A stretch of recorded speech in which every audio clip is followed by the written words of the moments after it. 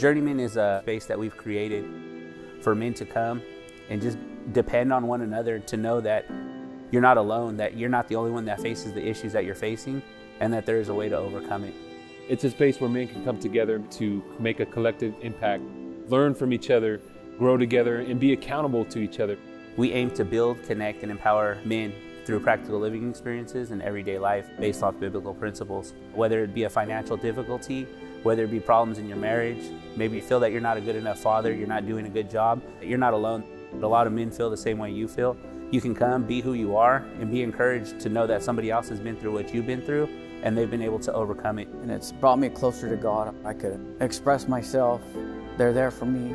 And when you think you're alone and you're falling, they're there to catch you. It holds me accountable to be a better man, to be a better father. It's helped me to grow a deeper relationship with Christ, to understand who He truly is. It's given me an accountability that I never had before. It's helped me to be a better husband. It's helped me to be a better father.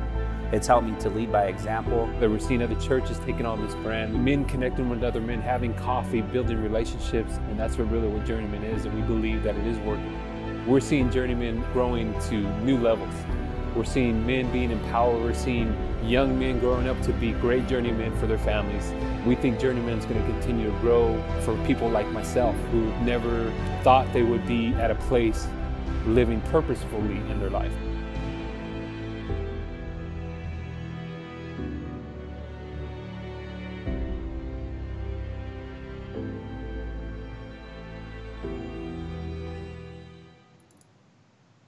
All right, guys. Well, hey, welcome to Fight Night, man. I am super excited. I got, man, we got some amazing things happening tonight talking about vision, man. And, man, my name's Jose, and I got RJ here, and we're introduced the man of the hour here pretty soon.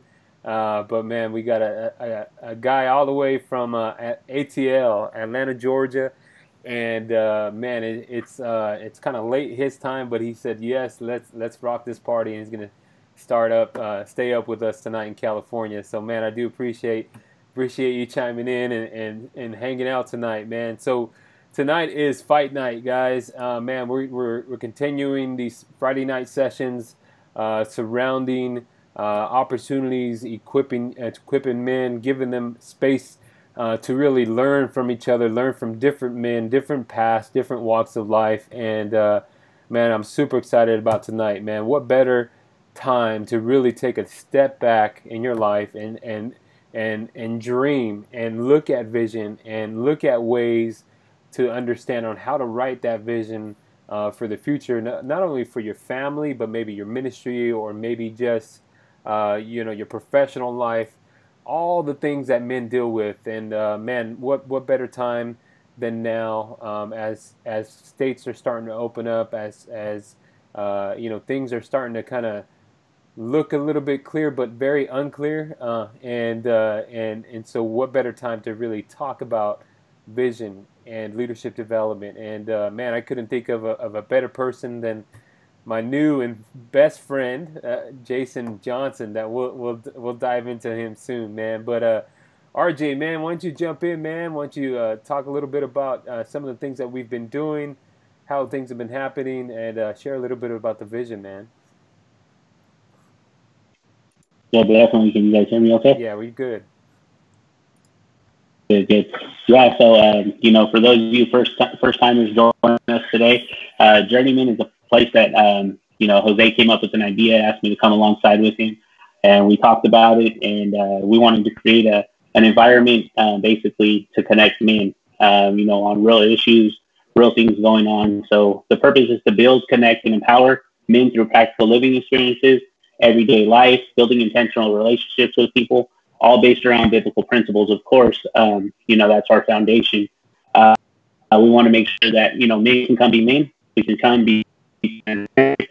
And we always ask that transparency. God gets the glory in that transparency. So we ask that, people transparent so other people can relate to them, to know, hey, I've been through that situation, or I'm going through this scenario. And if that guy came through it or went through it, maybe I can reach out and seek advice from him. How did he get through it? What was his foundation, and what did he use to get overcome these issues? And then the time that we're in right now, it's a good time, set the priority and need help. reach out to somebody you trust, and that's what it's all about, man. Potential relationship, quarterly fight nights that host, and that involves, men gathering. We've had, 15 up to 40 men. We believe in breaking them down into smaller groups so it can be more, you can connect on a smaller level and be more open to things. But we have that, obviously it's the internet, like I always say, so whatever's here isn't going to be confidential. But when we're in those spaces together, we believe that everything that we speak about is confidential. We'll try to keep it there, and just build those relationships, exchange numbers, hang out, go for walks. Sometimes they call us and says, "Hey, I'm gonna go for a walk." We go take a walk, and during this time it's been a little different, but we can still connect. Checking on one another, how you doing during this time, anything you need, etc. So, I'm thankful for Journeyman, what it's been in my life, and pray that tonight will be a blessing for other people. Like Jose said earlier, build, connect, and empower. We added activate about two journeymans ago, because a lot of people have been activating their gifts, man, and their callings, and really finding themselves during this time. So, yeah. Man, thanks, RJ. I think maybe your internet might be a little lagging, but we're good. So just keep that on your radar there. But man, I'm super excited about tonight, man. I do want to properly introduce my friend, man, and our friend, and a friend of Journeyman, and now just another part of the piece for our just even for the world in general, and just for men in general, man. And Jason Johnson, I met Jason Johnson virtually, and that's pretty much it. And the very first time we connected, I seen him and I seen what he's doing, started following him a little bit, and just started asking questions. And then I just said, "Hey, man, I would love to, hear more of your life and just start connecting and building some relationships." And he definitely said yes to this, and I'm super excited about what he does. So, man, Jason has a plethora of a background. I'm just going to start with just a little bit. Man, first off and foremost, he's a father, and he can tell more in that. But he's also a man of God in the marketplace and in various areas within the marketplace.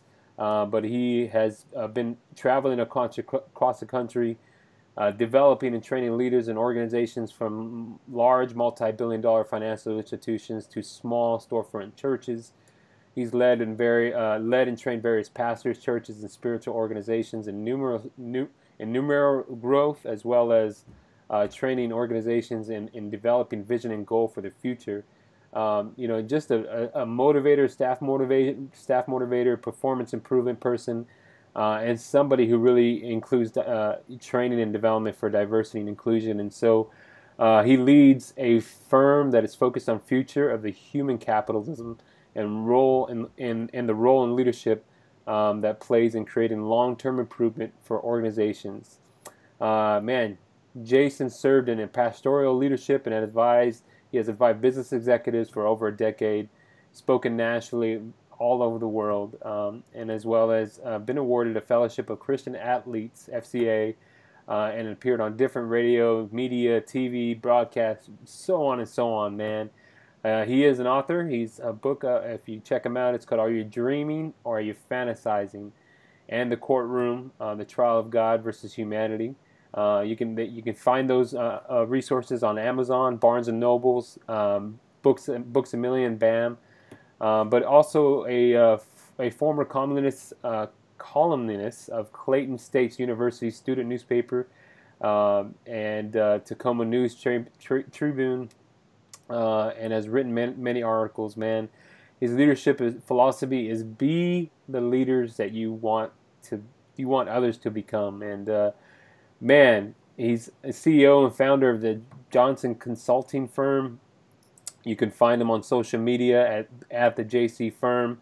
On Instagram, he has a website at www.thejcfirm.com. You can email him at contact@thejcfirm.com, man. And we are just super humbled and blessed, man, that you said yes to Journeyman tonight, man, to really just kind of chime in your wisdom about, vision and getting men up to par to really start thinking about what's next, what's the season in their life, whether professionally, whether in ministry, or whatever that looks like. Man, so Jason, thank you thank you for saying yes to this, man. And man, just why don't you just chime in and give us a little bit about your background, man, and a little bit about the inspiration about the type that you work that you do, man. Yeah, thank you so much, man. Thank you all so much for having me.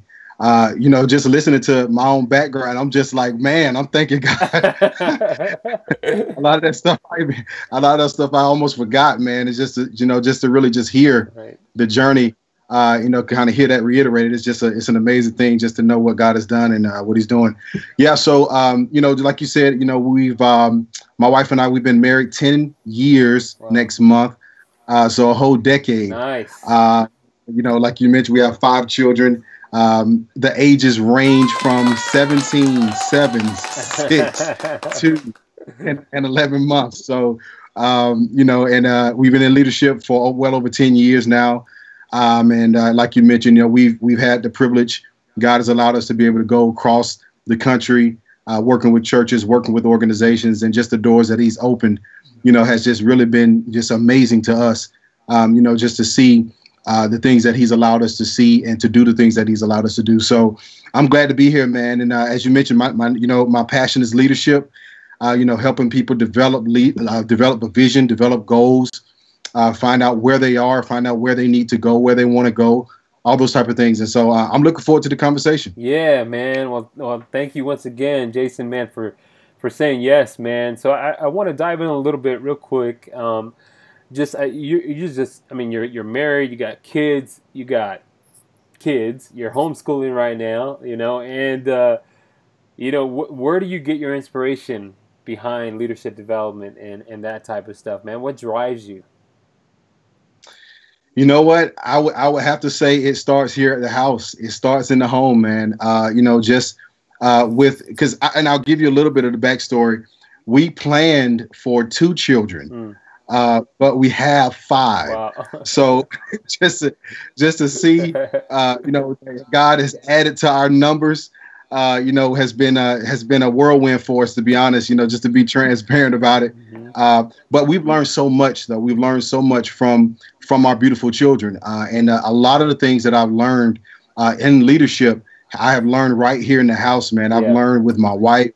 I've learned through the hardships that you go through as a family. You know, we're not immune to the struggles that many men that may have children go through. And even personally, I'm not immune to the struggles that many men go through on a personal level. So, you know, so the things that we've been through just within the household has really helped formulate the leadership perspectives in a lot of ways that we have, and the fact that we teach organizations and men all over the country. Man. Dude, so yeah, obviously I know that the home is a huge piece, man, and that it's number one. I think a lot of men do it backwards, especially sometimes in the corporate world. You see that a lot more. I mean, the driver is people going to work and a long time, and that sometimes that builds a separation. And man, I just thank God that there's been some opportunities of people just telling me that, giving me a warning, you know, for me about making sure that, you know, your home life is definitely the number one leadership development efforts that you put in, man. And so you have boys, girls. What does that look like, man? Yeah, we have 3 girls and 2 boys. Wow, man. So yeah, so we kind of like I don't know, we kind of leveled it out. You know, girl, boy, girl, boy, girl. So and that's it. That's all she knows, so. I don't know, man. The Lord works in mysterious ways, you know. Yeah, he does. And sometimes He pulls her leg, so I'm like, oh man, no, I hear you. But you know, when we first got married, me and my wife, man, we got married. Well, we met when we were young, and so from the time that we were teenagers, you know, and then we started courting and started really getting serious. And then when we got married, I said, hey, I want 6 kids. And she like, 6 kids? Wow. You're crazy, you know? Yeah, right. And she was right, because once we have 1, I was like, all right, that's enough. But man, no, let's get into the conversation a little bit, man.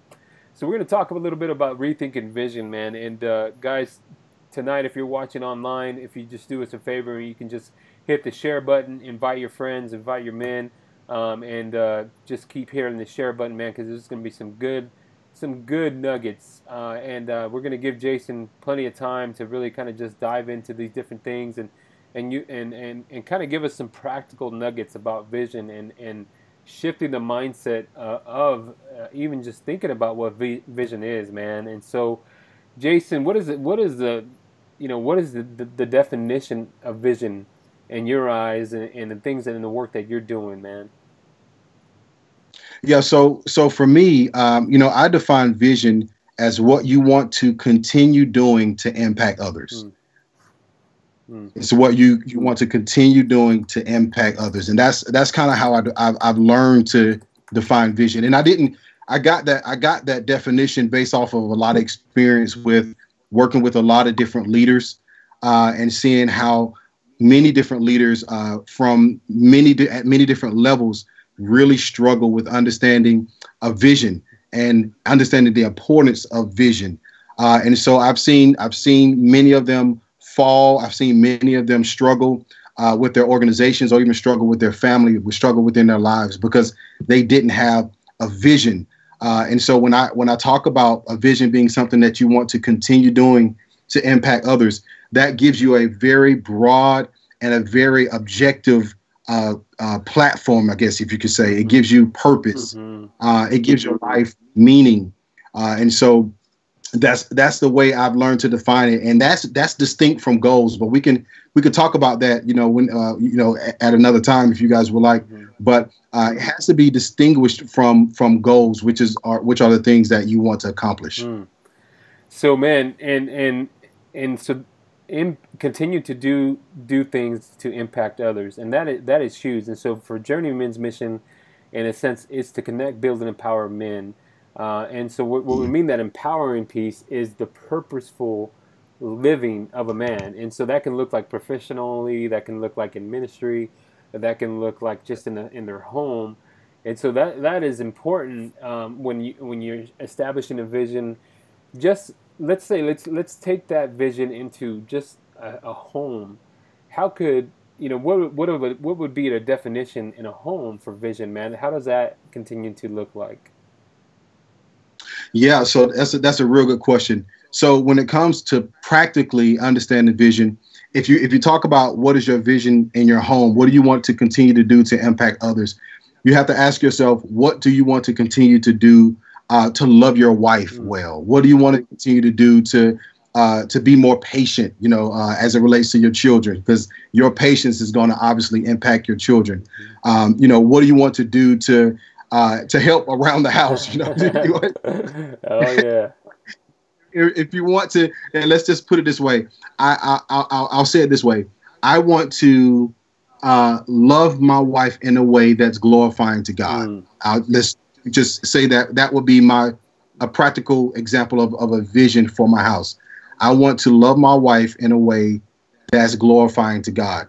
Now, everything that I do as it relates to the specifics, how I listen, how I communicate with her, the time that I spend with her, the time that I invest in her, all those are specific goals that you want to accomplish. That's going to help you live out that overarching vision of loving your wife in a way that's glorifying to God. So that's maybe a practical example. Yeah, no, within the house. That is good, man. And I think even just in the home life, right?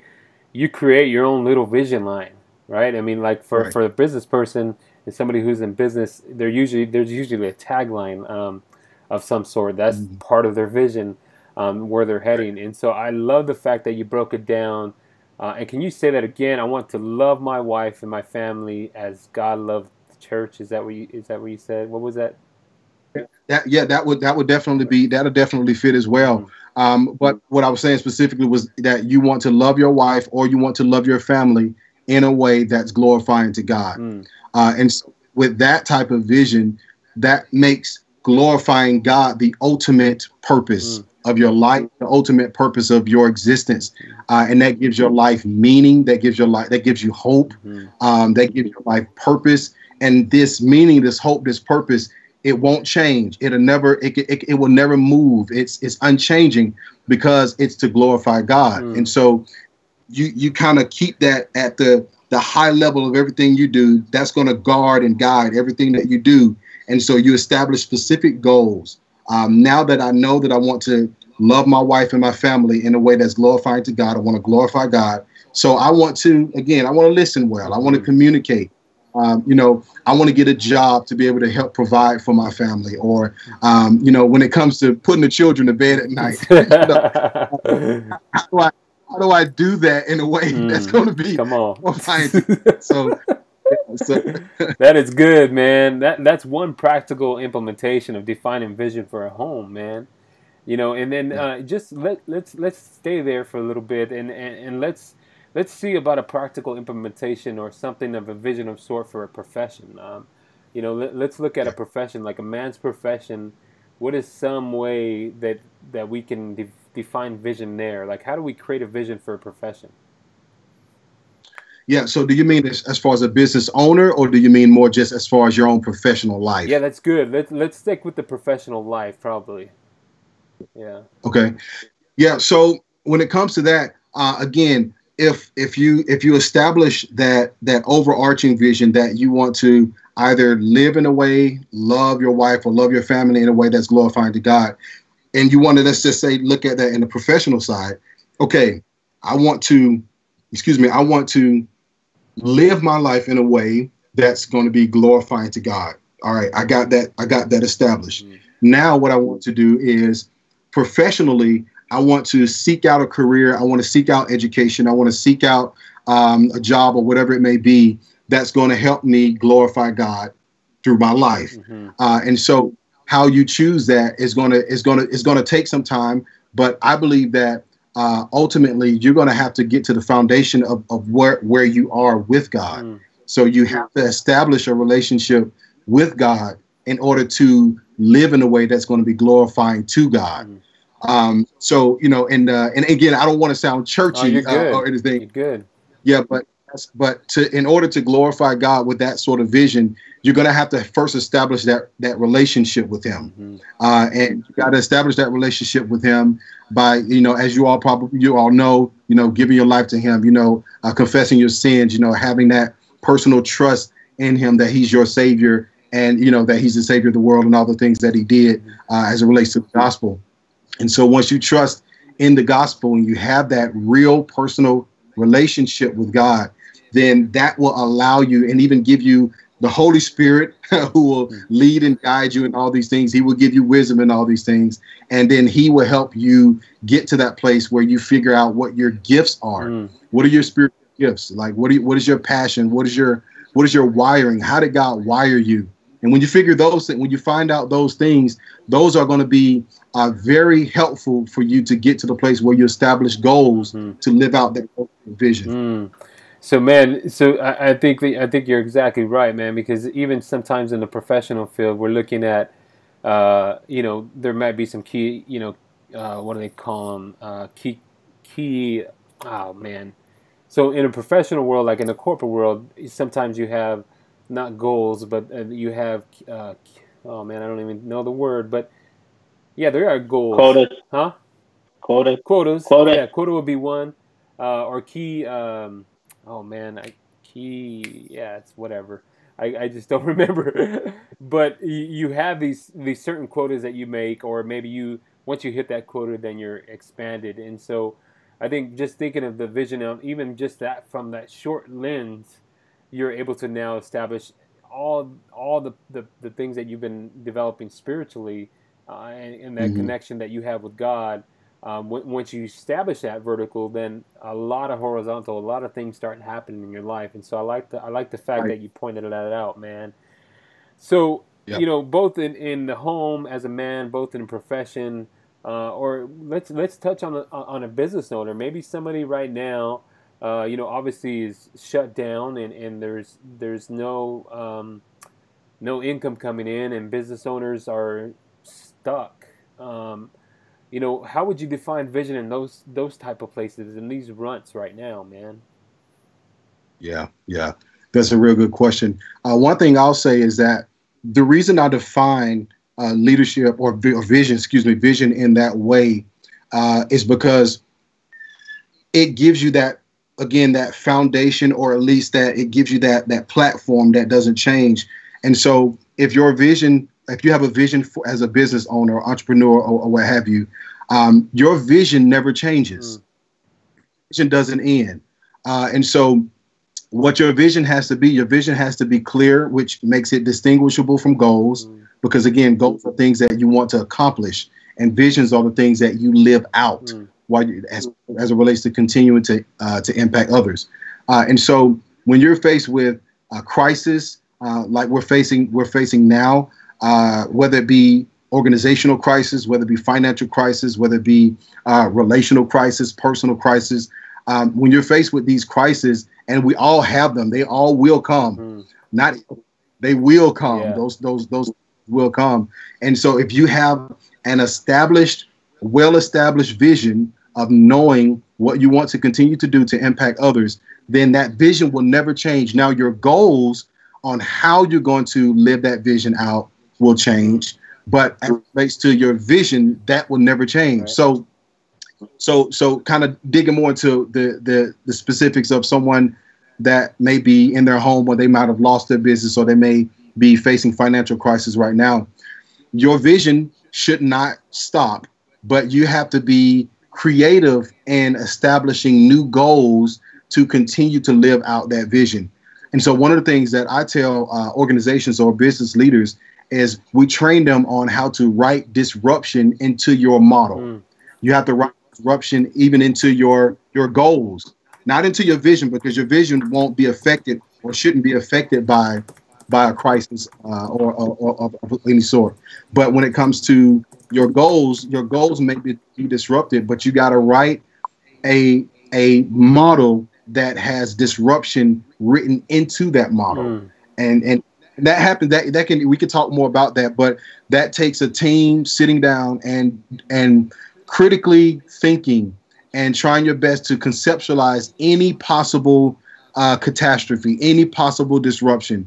Think about anything that could happen, the worst case scenario, the least worst case scenario. I mean, you have to go as far as you could possibly go to think about what could possibly happen that would disrupt your goals. And then when you write what your response would be into that, so when these things do come, it won't disrupt anything that you're doing. You would just have to re-navigate around those things and continue to live out that vision. Man, that's a sermon right there, man. So looking from the business model, right? I mean, man, just putting that into a spiritual context, the disruption, your foundation as a believer, and maybe those who are thinking about who is God? Why, what is this? As your foundation is settled on something that is vertical, and the disruptions when it comes in, it's just like, hey, or what do they say? They brush your shoulders off, you brush your shoulders off. It's why? Because you're not swayed and left. You know that the disruption is going to come in your life. And right now, we're struggling with that, right? I mean, everybody in the world, probably men in general, is struggling with the disruption of this crisis. And man, I love the fact that you said you put that, disruption in your model. And so now, guys, men who are watching, man, so now we've kind of been through this, right? We're kind of going through it right now. So rethinking the vision for the future is to include somewhat of what my boy Jason Johnson just said, man. That disruption, building that disruption, the vision is not going to change of where you're headed in life. But building that disruption model in your personal well-being, man, it's gonna get you further. And man, I love the fact that you put that, man. RJ, you want to chime in a little bit on that? Yeah, no, I thought it was good. I think I wonder what we can kind of hit on in the sense of like, right? I think a lot of people's vision may be wrapped up inside their business, right? Inside their everyday life, right? Because like that's how we've been for the last 10 years since 2008. Right now, people are kind of feeling like they're almost reliving that time frame. What are some tips that you can give in the sense of goals on getting back to work from now until the time they go back to work? Because we don't know when that is. What are some goals or some things that maybe people can plan for during this time to say, hey, maybe I need to set this up for now, or like you said, looking forward 2 months. If you're going to go into work in 2 months, and if you're not going to go into work in 2 months, what are your goals? And to stay sane, to stay healthy for your family, things like that. So maybe we can hit on that. Yeah, man, that's very good, man. So what I would say is like I mentioned, now that we're in a crisis, and this crisis it came upon all of us. I mean, none of us expected this type of crisis, and especially none of us expected this crisis to have the ripple effect that it's had on our entire economy, all the way down to our homes, all the way down to our children. Children are out of school, we're getting laid off from work, or we're missing work, or, all these type of things that's happening. So what I would say is that one of the things that you can do practically is if we just say, for example, on the financial end, a lot of people, and Jose, you know this probably better than I do. A lot of people don't plan financially for crisis, right. So now that we're going through this, now that we're kind of learning this the hard way, I believe it's very, very important that we now say, okay, moving forward, even if say, for example, if you get a stimulus check, what can I take out of this stimulus check? Can I save $100? Can I save $5? Whatever it may be, I want to put some money aside, and I want to build that up, because when I do that, I'm positioning myself for the next possible crisis. And again, we don't know if that crisis is going to be sickness. We don't know if that crisis is going to be an untimely death within our family. And so financially, that's something that I would say, and again, that seems very rudimentary, kind of elementary. Everybody say, yeah, you should save up. But do we really know that? Do we, if we really know that, why aren't we doing those things? And again, I'm talking to myself. Yes, we some things, some practical things that we have to do. For example, when it comes to spiritually, there are a lot of, today has been a long day for me. I've had a lot of conversations, phone calls with, different owners and CEOs. And one of the things that many of them are struggling with is they're struggling with anxiety and depression. And because again, they have, they have wrapped their vision into their own gain a lot of times, or their vision has been so focused on things that are arbitrary, like getting a certain amount of sales, for this quarter, or their vision has been based on, we want to increase production for the next 3 quarters, and all those things. Now, when crisis hits, when business shuts down, when production shuts down, what they were holding on to, what they were looking at, is now being disrupted, and that into their lives. Now they're at home more often. Now they're having to have more in-depth conversations with their wives, or they have more time. Now they got to become teachers and tutors with their children. And so we didn't plan for all these. But what I would say to get to my point, as it relates to many people that's dealing with depression or anxiety or stress and worry about what's happening now, I would encourage them to establish some disciplines. Let's say some spiritual disciplines. What are some new habits that you can begin to put into play in your life? You need to build a routine, and as you build that routine, these are goals.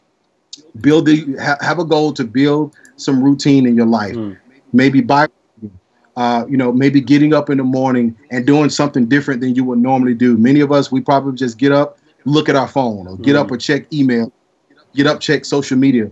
What if you got up in the morning for the next 2 or 3 weeks? Every morning you got up and said, you know what? I'm going to wake up. I'm going to go directly to scripture, and I'm going to open up scripture, and I'm going to just pray. It can be one scripture. I'm just going to pray this one scripture and ask God to give me clarity about this one scripture, both as it relates to what it means and what it means to me. And I think when you begin to establish those type of goals in your life, that goal and those disciplines within that goal, then it will prepare you for those next level of crisis that's going to be coming. Man, that's good, man. That's real good. And so, man, we've been talking a little bit tonight, guys, if you're just tuning in. do us a favor, hit share. We are looking at comments, so if you got any comments or questions, go ahead and put them in the comments field. But man, we're talking about rethinking vision tonight, both from a spiritual content, from a professional lens, from your home, and we got Jason Johnson, man, leadership development man, and doing some amazing work through CEOs and different companies as well as churches. And so, if you're just barely tuning in, guys, just do us a favor, hit share, and continue to engage in the conversation. And so, vision, defining that, man, is really kind of in the lens is it's not going to shift in crisis. You're not going to shift your vision, but you are going to create some disruptions. You're going a new model in a sense, right? Both professionally, maybe spiritually, and man, in the definition of vision of what we see is continuing to doing things to impact others. And so, man, I love that definition, man. And so, man, as men, our hardest thing, you talked about that, is disciplines. And you talked a little bit about changing the habits and those type of deals. But when you get a vision, let's say God drops a vision of you, maybe you're trying to create, you're an entrepreneur and you're trying to create something, and you want to, you need vision, like you need it, like where you're heading. Right. So why is vision important, man? As a man, in a business, professionally, why is it important? Yeah, it's important because like I mentioned earlier, it gives on a personal level, it gives your life purpose, and it gives your life meaning. And I think that's what many men struggle with, and I think this is behind a lot of men struggling with personal struggles, as far as like things like pornography, things like, adultery, things like impatience or what have you, or even stress, anxiety and depression and these things, because they haven't established a vision that's clear enough, that's objective enough, and that's farsighted enough to where, it becomes something that, it's something that propels you, it inspires you in a way to live at a higher level. It's so high that it challenges you to get there, but at the same time, it's doable, it's livable, it's so you have to get to that place where your vision has to be that. And so that's why I believe vision is important, because again, like I said, it gives you purpose. It's not shaky, it doesn't move, it doesn't change, and it gives you meaning as well. As it relates on the business side, similar things, but we use different terminology when it comes to on the business side. If you're a business owner and you don't have a vision, then you're going to be unstable. Even personally, you're going to be unstable in everything that you do. And when you haven't established a vision for your organization that you're leading, then I would argue that you're not leading that organization. There's, by default, if you don't have a vision, you're going to be buying in and a puppet to the vision of everyone that's a part of your team or even outside of your organization. So this type of leader, for example, this type of leader would be the leader that comes into the boardroom meeting or comes into the conference meeting, and he doesn't have any strategy. He doesn't speak up. He's only there to ask everyone else what they think, and ask everyone else what they think. What do you think we should do? What do you think we should do? He's just moved, and he's just tossed to and fro, as Scripture talks about. He's a double-minded man in everything that he does. And again, he's not leading that organization. The organization is being led by his team or by people maybe even outside of his organization. So if you're a business owner, you have to establish a vision. And I'll say this real quick. There are a few reasons why business owners or men don't establish a vision.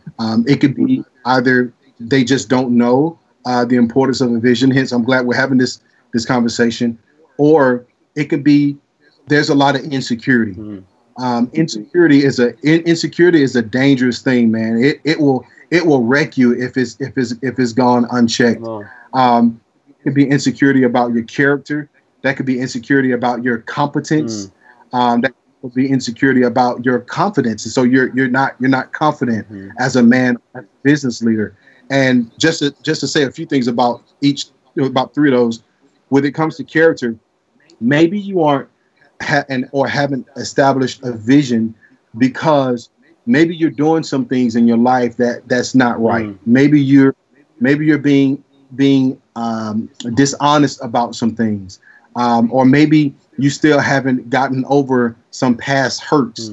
As it relates to maybe if in the business world you've been leading a team, and as you led that team, you had some unexpected people to mistreat you, or you had some betrayal. You've had some people to try to, overthrow your title, take over your business, or steal your business, whatever it may be. And so you have some distrust within you. And so those type of things can alter your perspective. They can alter your worldview. So that's kind of on the character side. So you have to make sure that you check your character. Check if there are some wounds that haven't been healed. Do you have some unforgiveness, resentment in your life that you need to really deal with? The second one was competence.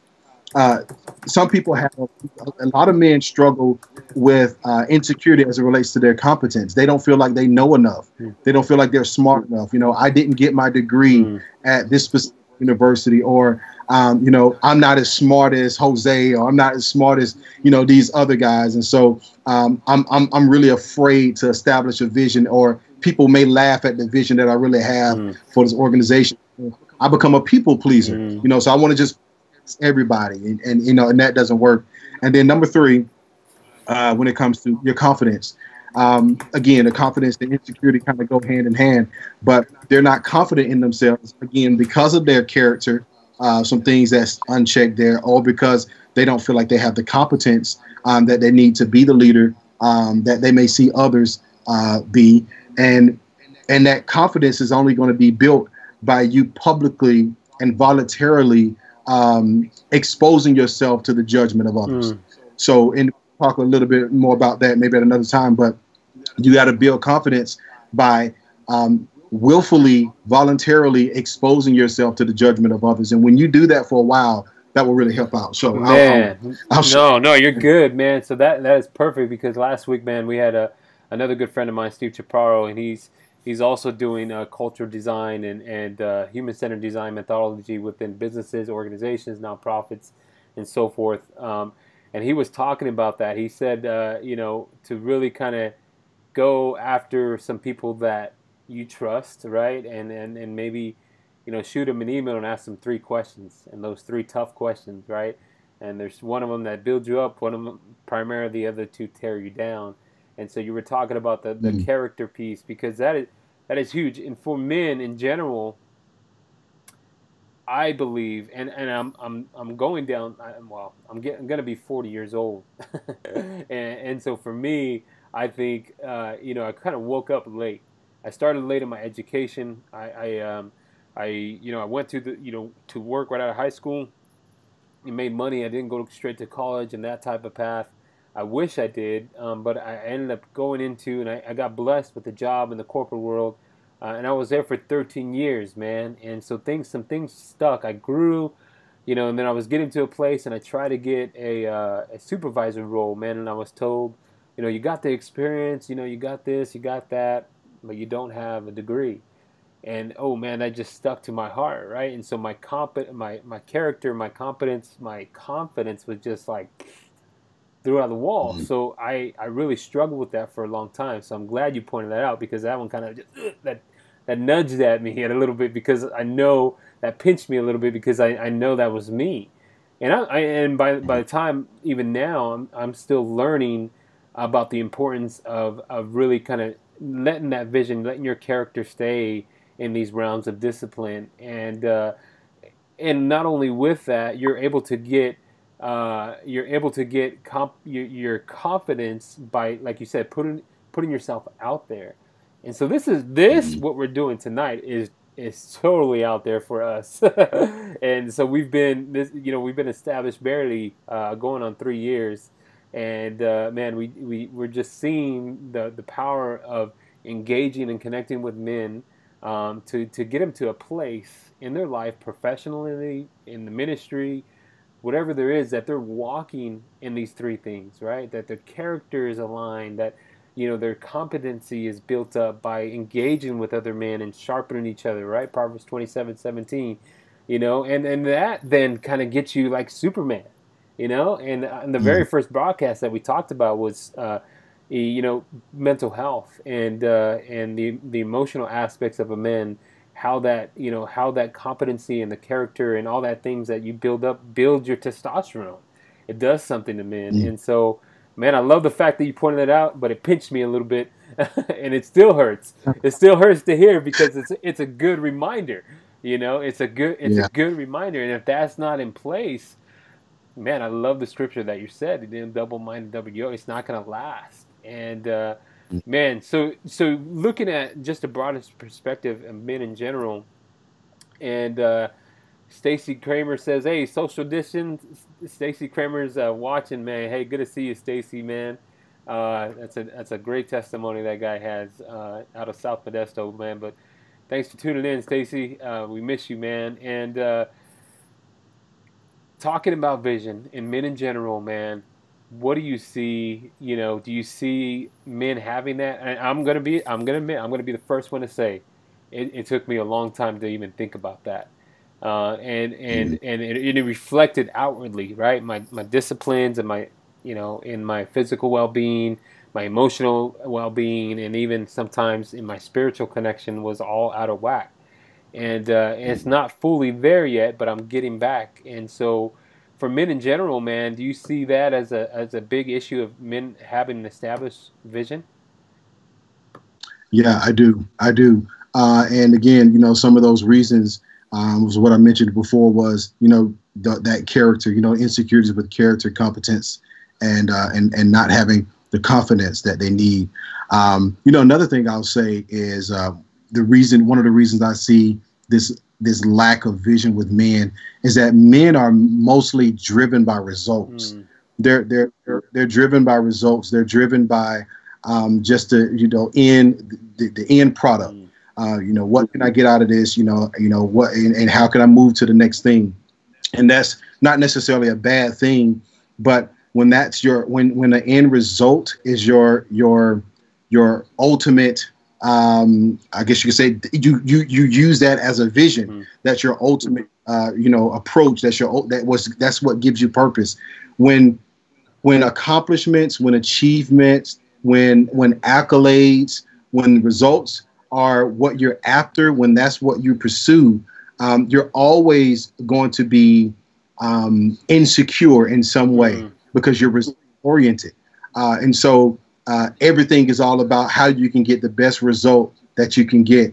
And so scripture talks about how, like death and destruction, the eyes are never satisfied. And we can talk about the eyes being things that we desire, things that we run after, those type of things. But same thing with men. If our vision is always focused on the result, we would never really have that foundation or that ultimate picture of how to live that gives us the guidance of how to live and establish the goals that we need to establish, again, to that ultimate vision. So the vision for men have to establish a vision. You have to establish a vision in your life, again, that's clear, which means it's distinguishable from goals. That means that you live out, not accomplish. Right. You do not accomplish your vision. You live that vision out. Everything that you do is living out that vision. It never ends until you see God. Right. So you live that vision out. And then those goals are going to have to be positioned, incremental goals, positioned to help you live out that vision. So your goals are like measurables. That's what I like to call them. They're measurables. They let you know where you are based upon where you've been, and that's important because sometimes we as men we struggle with either insecurities or shame or things like that, fear, whatever it may be, because we inaccurately measure ourselves. And we measure ourselves either against someone else, which is an incorrect measurement, or we measure ourselves based upon where we want to go. But we don't do that in real life. If you think about it, when you take a ruler, for example, your ruler doesn't measure what you're trying to measure with where the top of the ruler is. It measures the beginning of where the ruler is, and or it measures where you are, and it goes back to where the ruler began. So I look at that in the same light as it relates to our lives, is that I measure my growth by where I was and where I am now. That's good.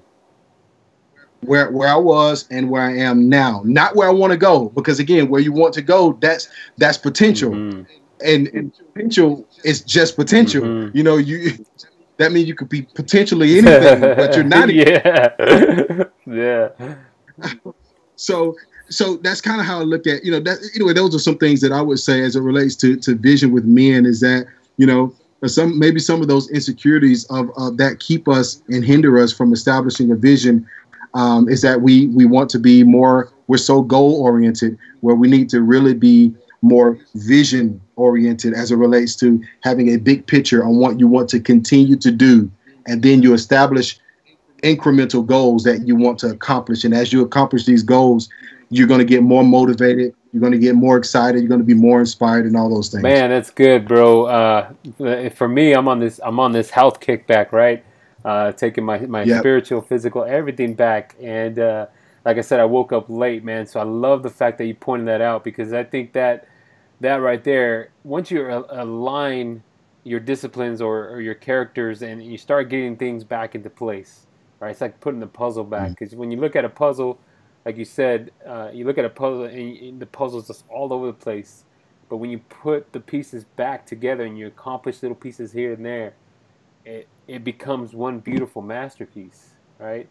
And so for me, man, that is where I'm now starting to celebrate where I was, not where I'm going, not the end result, because man, that does kill you. It does something to your mental aspect.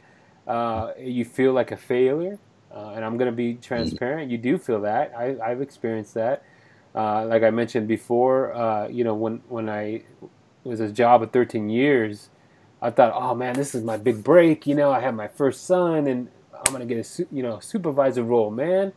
That's awesome, right? And then boom, didn't happen, right? I was slapped in the face, and with hey, you're great, you do good, but you just don't have that college degree, and so that really kind of just obviously blew the air out of me. This happened again in my life, man. In a local company, I was, moving, hustling, grinding, getting things done, and utilizing my skill sets from different aspects. And man, once again, we're going to get you a promotion. You're doing really good, and blah, blah, blah. And then the door closed. And so that really started messing with me. Like, man, am I not worth it? I went to school, all those things started developing in my life. But when I started to create some healthy habits now, just probably beginning this year, I'm starting to see the results, and the opportunities and clearer, and the vision I have. And I blurted this out to, our home.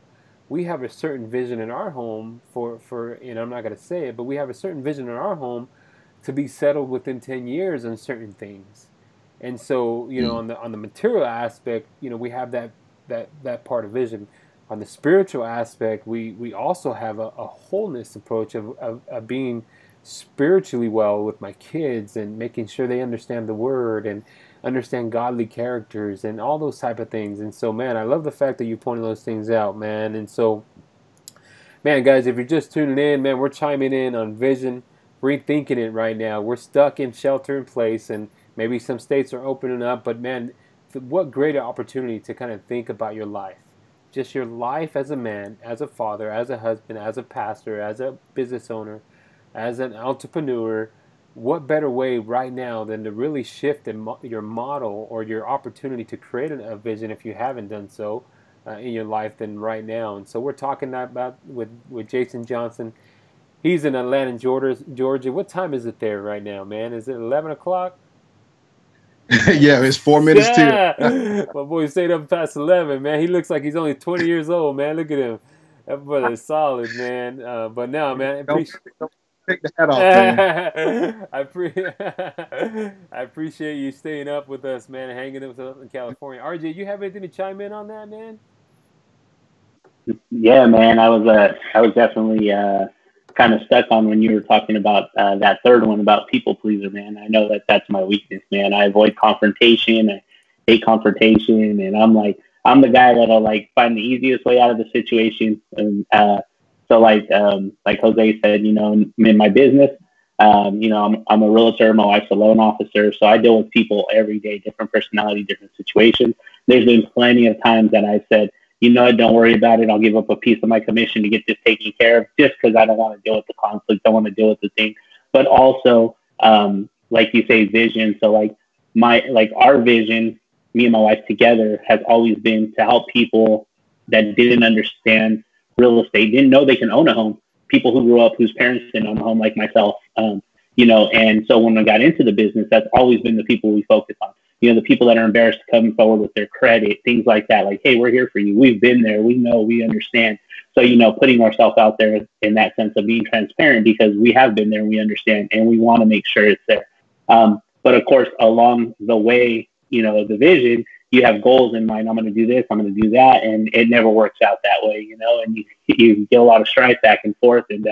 And so I know, like, that's just kind of my overall thing. Even in my home, I'll admit that, like, even dealing with conflict with my wife, like in the sense of situations, I'm like, I really don't want to talk about it. I really don't want to bring this up right now, just because I just avoid conflict, you know? So it definitely is like one of the things that I need to work on for sure. And, you know, Jose always calls me out on it, you know, he always tells me I'm a chicken. But, make some good chicken, man. You know, yeah, and he knows me better than anybody else, man. But you know, like that's just you know, I guess part of my personality. But like you said, is there a point where you find that where some people's vision, because obviously we need vision in every aspect of our life, right? We can't just have one vision. I mean, you could have one vision, I guess, in the sense of success if you're looking at it that way in a business aspect, right? So you want your family to be able to, you know, have the nice things, have the house, whatever it may be, you know, for certain people. But is there a way where that vision can become a selfish vision, and it can have a negative effect on people? Because I know a lot of people say, I have this vision, but not realizing that vision is stepping down on other people, losing maybe even your family, because I've seen people gain success but lose things. Is there a balance where you find that vision is where you look at the vision and say, is my vision selfish? You know? That's good. Yeah, absolutely. Yeah. So when I talked about having a vision, one thing I said was that a vision has to be clear, which is distinguishable from goals.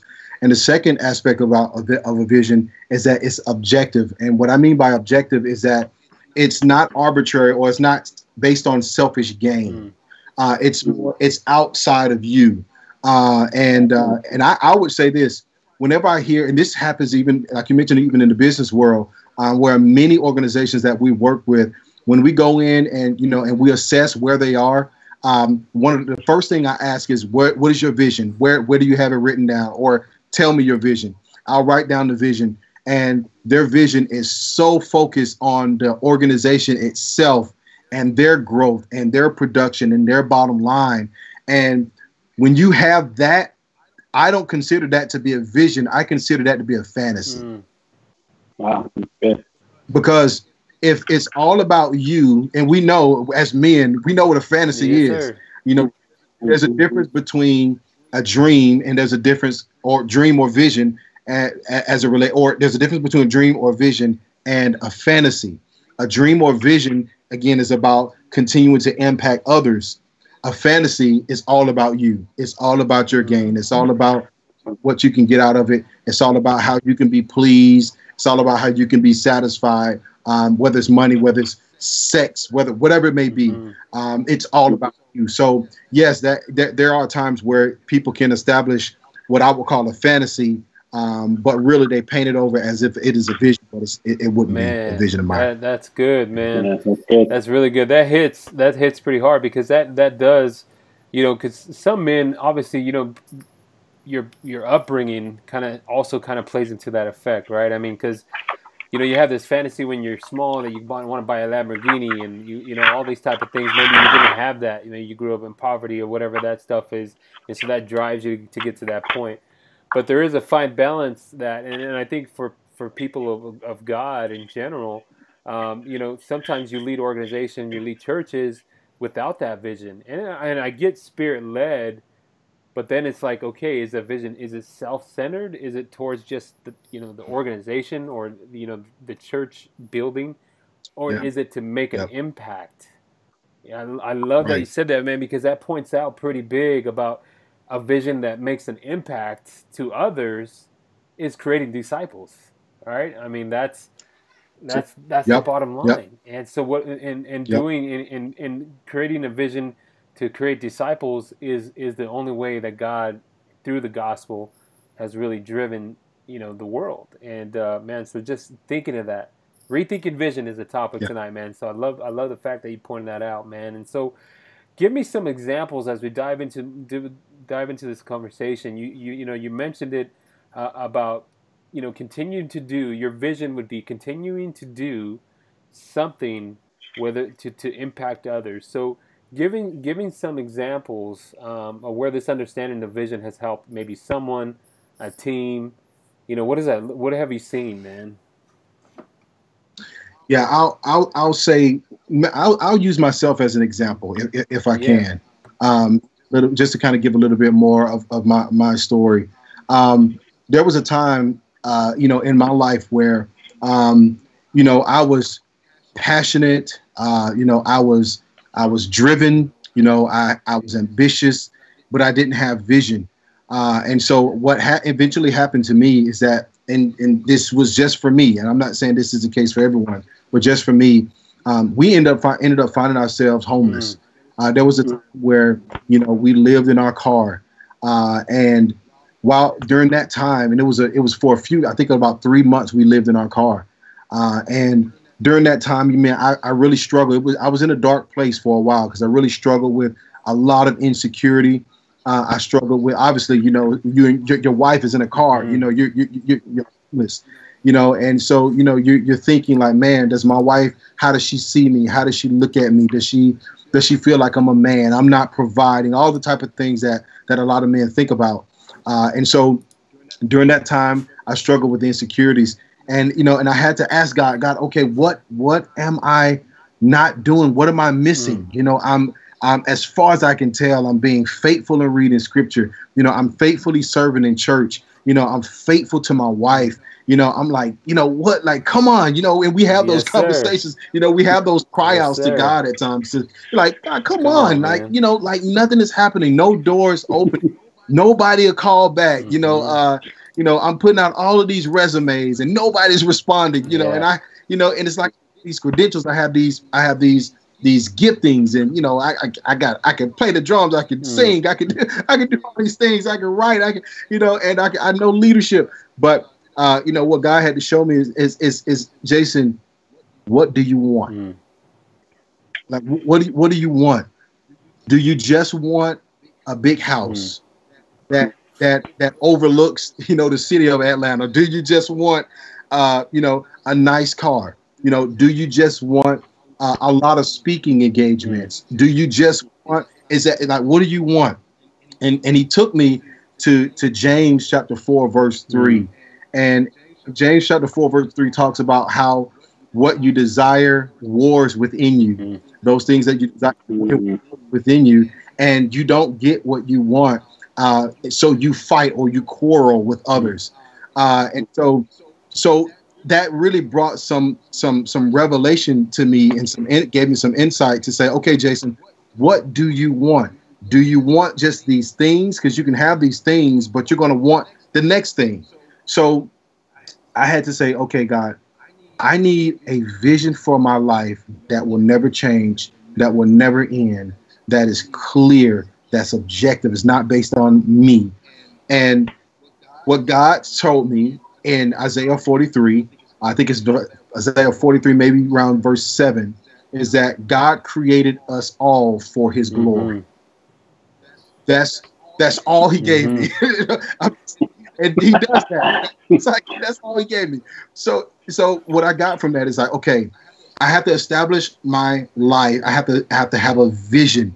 And now my vision for my entire life, my entire existence is going to be to glorify God, because that's why I'm created, right? And then when I got that, I said, okay. And it's almost like just lights begin to come on. Like, okay, that makes sense. My vision is not to get these things, because these things are temporary. We know, according to scripture, they're temporary, they're transient. You know, they're here, they're gone. And I said, okay, now how do I get to live out this vision? How do I live this thing out? And so God started to show me, you need disciplines. You need disciplines in your life. You need to read scripture. I want to hear from you. And what he showed me is that, Jason, I've allowed you to get in this situation where you're in your car because I want your attention. Now, I'm not saying God does this for everybody, but this is how he had to get my attention. Is he said, I need your attention. I'm willing to allow you to go through this sort of situation, these sort of circumstances, because I want to hear from you. I love you that much that I'm gonna allow this type of suffering because I want to hear from you. I want you to talk to me. I want you to listen to what I have for you and what I want to say to you. So this is the biggest example for me. I can give you many examples with organizations, with individuals, where this understanding of vision, a vision being something you continue to do to impact others, that has been very, very impactful for their lives or for their organizations. But most importantly, man, or most potently, it's been that impactful for my own life. Dude, that is awesome, man. That's kind of like an awakening, right? I mean, those are those points where I think God puts us through different paths, through a journey, right? In our lives where we're grasping certain things and then it just collapses, right? It just closes. The world closes, right? That's what's happening right now. And man, I think your story can relate with somebody at this moment, and just really like, man, I've been successful. I've been, maybe I have been traveling around the world, and then I get a phone call and I lost everything. I lost everything. Yeah. And so pay attention to the voice that is calling to you right now, and those people who are watching and maybe watching for this first time, and maybe somebody who's watching in a mindset where they never think, oh, I'm just going to be to this level. You have to create some vision in your life as a man, as a leader, as a son, a father, a husband. You have to create vision in your life. You have to create margin to get to that vision, so that way, man, you're able to, man, and I'm just going to be transparent and honest, man. I think for me, like, the Lord has really kind of given me some of that. I'm not there yet, man. I'm going to be honest. I'm not there yet. He's given me some nuggets. He's given me an awakening. But now I am able to bless others, and in different ways. I mean, there's different ways. I feel like, there might be some nuggets in sharpening, developing other men, or even just sharing, my passion in my heart to get involved in the community and leading people that way, or doing discipleship differently, or things as such, where I'm able to now, what God has dropped in my life, and utilizing the gifts and talents to give to others. And that's always been my heart, man. And so I'm going to somehow figure that into my vision. What you said, continuing to do the thing that you want to do, or that you've created, both professionally and in your home, to impact others, man. And that is scriptural. that sign right there is go out and make disciples, right? I mean, that's really the verse, man. And so, man, we had a good conversation, man. And I want to get you off before 1 a.m. I'm just kidding. My brother Jimmy's watching. Jimmy, he said, "Hey, Jason, you give drum lessons, bro?" I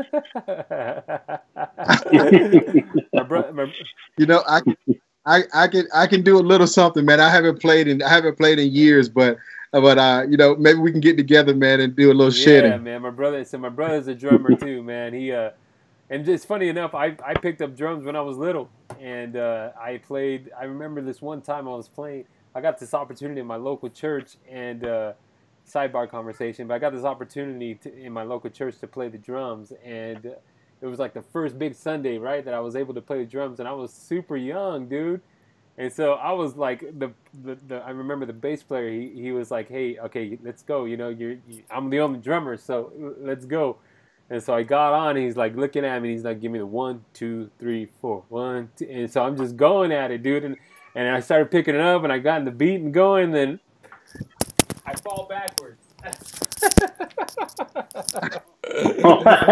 I fell backwards, man, and during the service, man. But man. So Jimmy picked up that talent, man. He's an awesome drummer. Shout out to Jimmy, man. He's a good drummer.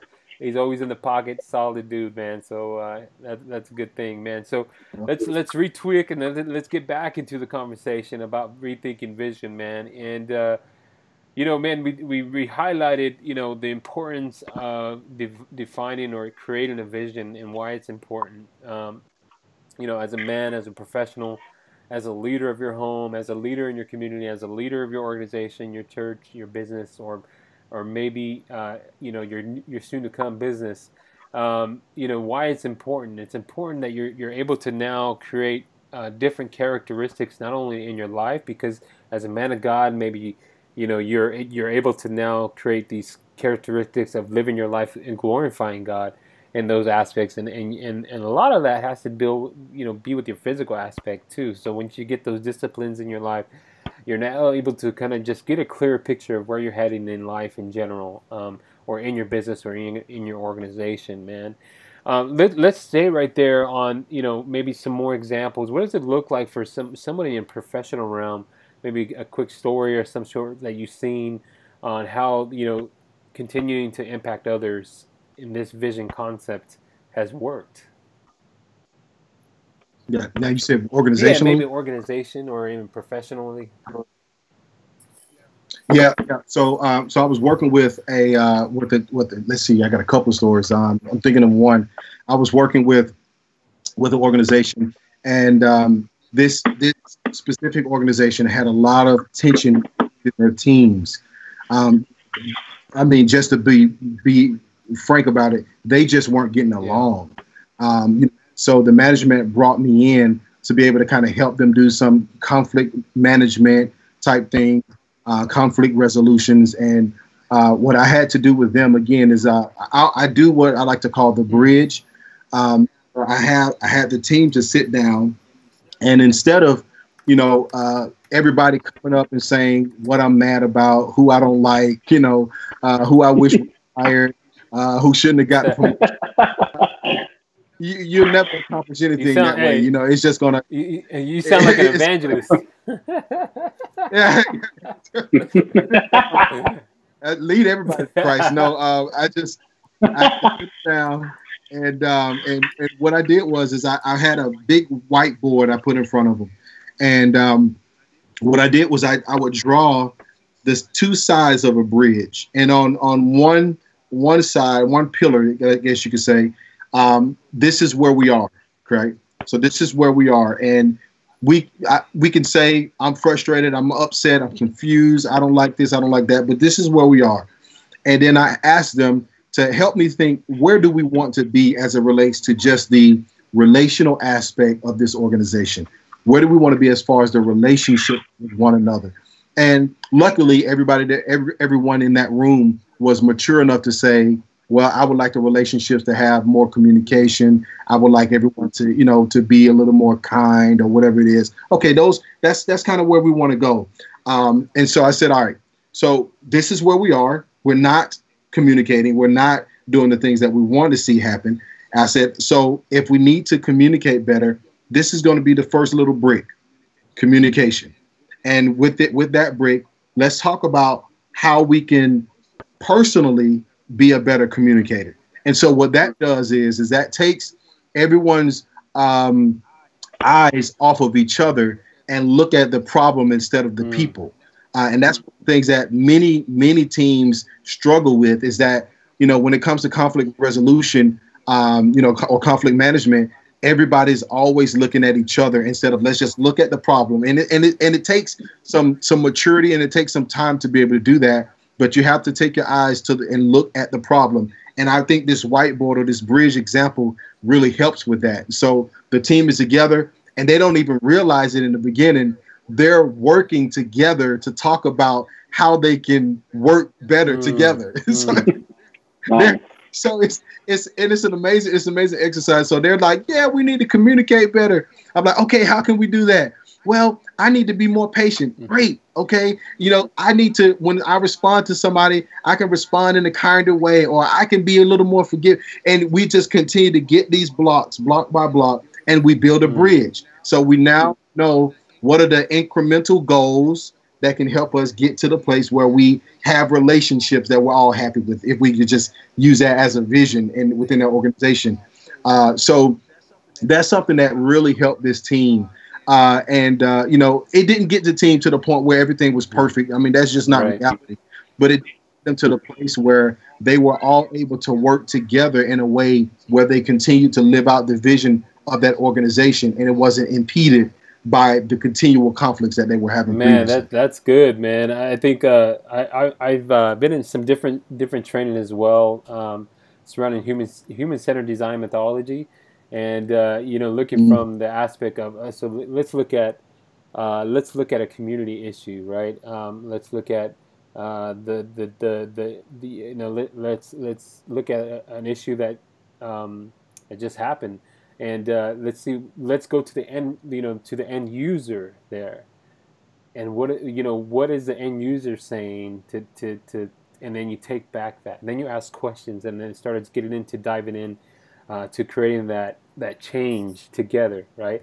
And I like to use I like the fact that you said about building bridges, man, because that's who Journeyman is, man. I believe that you know, the spaces as men come together to make a collective impact, you know, to build upon each other, to connect with each other, and to live out a purpose-filled life, man. And so you can't do that without some of these things that we're talking about. You really can't. As a man, you can't, if you don't have a vision, just even personally, you're going to be lost. You're going to just try to live that fantasy that is not going to last. And I think for me, man, I think, you know, just to be transparent, you know, the older you get, I guess the more wiser you get, I guess. I don't know. I mean, you look younger than me, dude, and I'm pretty jealous about that, man. But you know, just to create that vision in your life, sometimes it takes a while. And so the encouragement, I think today, you know, men who are watching, just from the amazing Jason Johnson, man, Double J, man, with just Jason Johnson dropping the love all the way from ATL, man, and just some of these nuggets, guys. I pray and I encourage you to, you know, jot these things down. These aspects of creating vision, creating goals to get to that vision, utilizing the importance of that vision, your why, right? Your professional why, your husband why, your spiritual why. All these whys that are in your life that you start asking, you start then creating a masterpiece. You created a masterpiece, the puzzle that we explained a little bit ago, man. And I don't know, RJ, you got anything to chime in there, man, before we kind of wrap up the conversation? No, man, I know it's getting late over there, so I don't want to keep you up. I know you had a long day. So, no, I think tonight was great, man. I definitely want to, you know, hopefully we can maybe get a little sample of something that we can practice as journeymen to build it up and reaching the vision. You know, maybe Jason has something he can let us in on, you know, just to build it up, and then not only that we can probably utilize for our personal lives as well. You know, implementing it in our home and stuff like that. So, thanks for everything, man, tonight. Thanks for your time and, you know, dropping the knowledge on many of us over here in California. Yeah, man. No, we really appreciate it. Beautiful. Have you been to California, Jay? Oh yeah, I have. Actually, I was born in Sacramento, California. That's right. Yeah, man. Yeah. You miss it? And we traveled. Well, so when I was born there, we were shipped to Columbus, Georgia. You know, we were in the foster system. It's a little bit more of my story, but so I didn't get to see it at that time. But when we traveled to Washington State, we worked with some churches up there, and we had the opportunity to go through California, because at first we were just going to go kind of like northwest, kind of like go up this direction, through the St. Louis and all the Dakotas, like who lives Right. there, man. Anyway, I'm sorry if anybody's on. We were originally going to go through there, but my wife decided that she wanted to go through California. So anyway, we journeyed through there, but California was beautiful, man. I mean, the weather, just everything about it that we saw was just beautiful. If there was a second place that we would want to live, it would definitely be California, man. Yeah, Cali love, man. Yeah. I mean, we got love for you out here, man. So if you ever come back this way, you got some two Hispanics into the Central Valley, man. You can reach out to and lean on. So anytime, man. But we really appreciate your time, and I do want to kind of wrap up the conversation, man, and talk about, just a little bit of nuggets about some, maybe surrounding just leadership in general. Maybe let's talk to the man, leadership as a man. Maybe just drop a little bit of nuggets on that, man. What are you seeing some of that place in men, man? Yeah. One thing that I'll say about leadership with men is that you have to be willing to make the necessary sacrifices to be a leader. Leadership is sacrificial. Vision is a sacrifice. And if you really kind of just think about it for a second, when it comes to giving up something of value in the present to gain something of value or greater value in the future, that's what I consider to be sacrifice. Is giving something or losing some, being willing to lose something or delay or deny something in the present that you value, that you may get something in greater value in the future. And so I consider leadership to be sacrificial. I see vision to be sacrificial, because when you look at something, I'll just kind of use this as an example. When you look at something, we have been created with the limited ability to be able to focus on one thing with high resolution. You only can look at one thing with high resolution. Like, for example, a lot of times people would say, look me in my eyes, but really you can't look someone in their eyes. You only can look at them in their eye. So I like to use that as an example. Like maybe if someone is watching now, like here's a little example. Try to look at two things with high resolution. Like try to focus on two. They can be close together. I'm looking at some words on the screen, and I'll look at one word, and every word that's next to it is low resolution. That's good. That's good.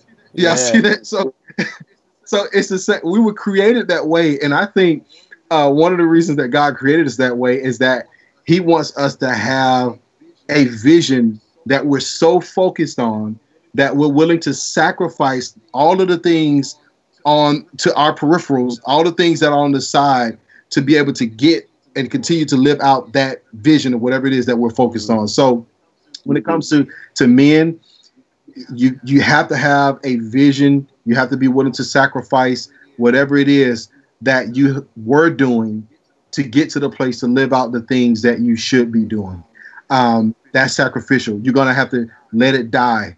Like Paul talks about, Paul would say, he talks about how, the things that he gained in this world, he considered them to be dung, or he considered them to be, futile. It's worthless compared to the glory of God, compared to knowing, having a relationship with Him. So I'll say that. So being a leader, you have to be willing to sacrifice the things that's necessary, and a lot of times to be the leader that God has called us to be as men. A lot of things you're going to have to sacrifice are going to be things within you.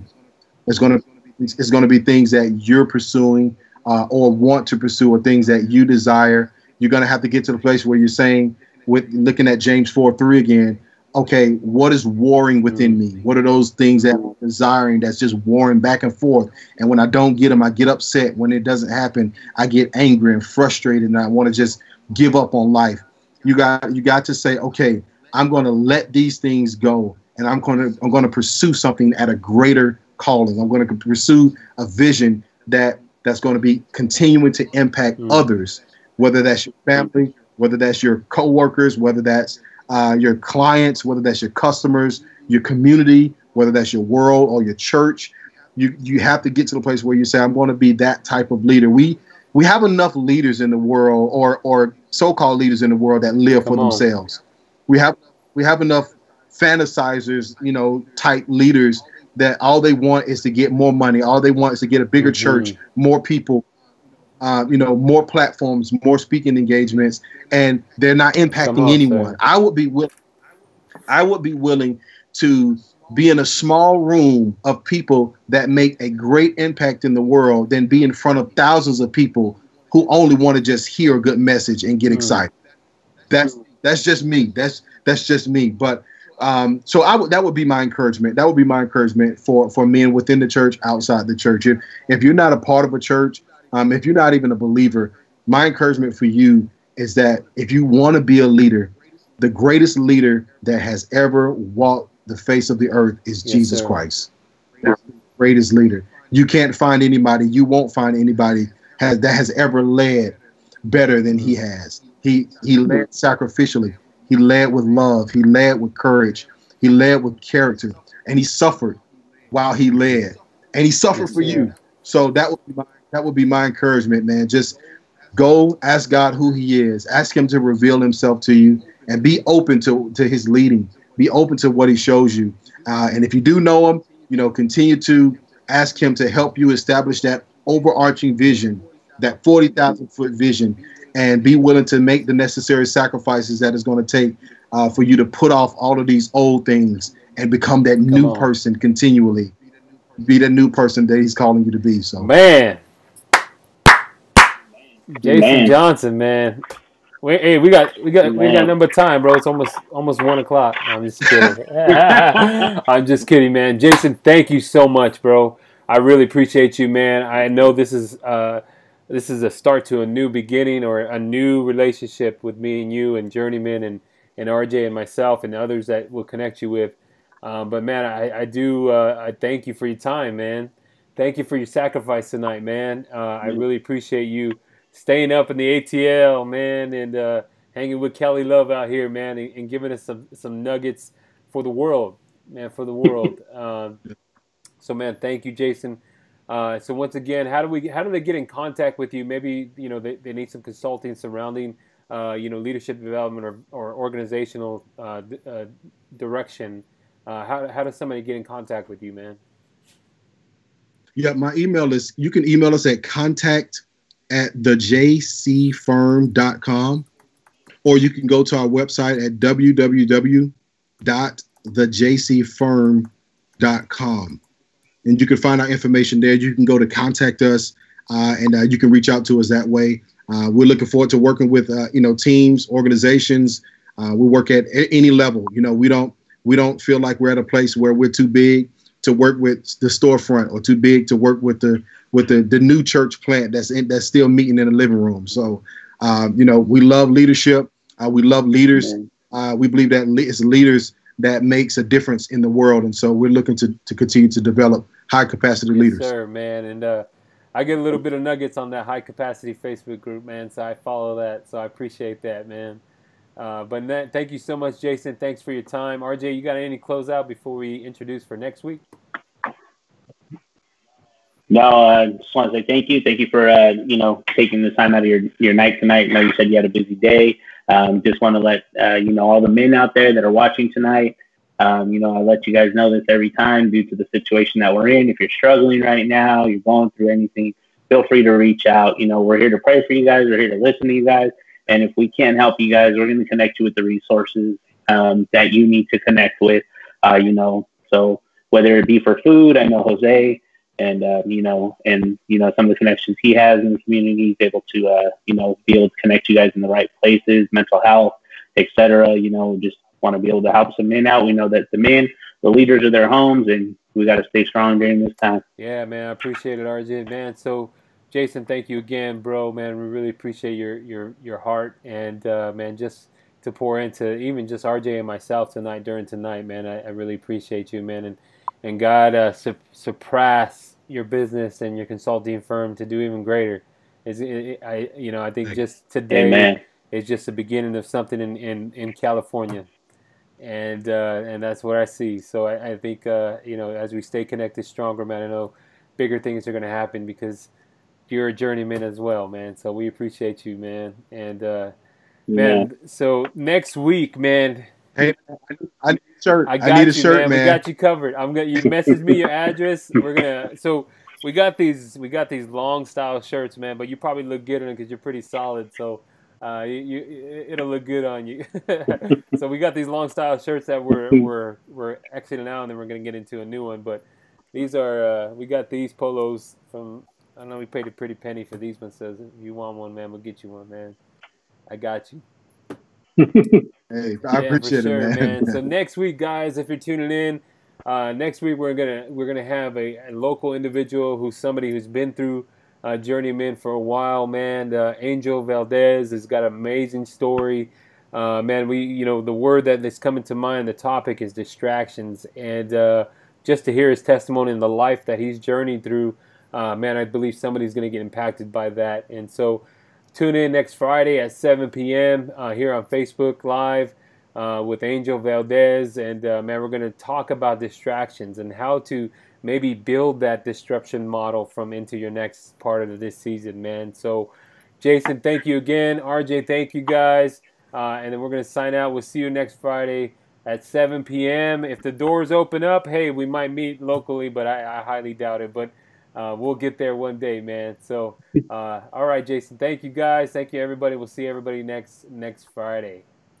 Have a good night. Journeyman is a space that we've created for men to come and just depend on one another, to know that you're not alone, that you're not the only one that faces the issues that you're facing, and that there is a way to overcome it. It's a space where men can come together to make a collective impact, learn from each other, grow together, and be accountable to each other. We aim to build, connect, and empower men through practical living experiences and everyday life based off biblical principles. Whether it be a financial difficulty, whether it be problems in your marriage, maybe you feel that you're not a good enough father, you're not doing a good job, you're not alone. A lot of men feel the same way you feel. You can come, be who you are, and be encouraged to know that somebody else has been through what you've been through, and they've been able to overcome it. And it's brought me closer to God. I could express myself. They're there for me.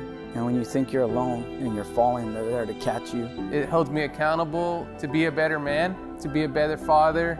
It's helped me to grow a deeper relationship with Christ, to understand who He truly is. It's given me an accountability that I never had before. It's helped me to be a better husband. It's helped me to be a better father. It's helped me to lead by example. That we're seeing other churches taking on this brand, men connecting with other men, having coffee, building relationships, and that's what Journeyman is, and we believe that it is working. We're seeing Journeyman growing to new levels. We're seeing men being empowered. We're seeing young men growing up to be great journeymen for their families. We think Journeyman is going to continue to grow for people like myself who never thought they would be at a place living purposefully in their life.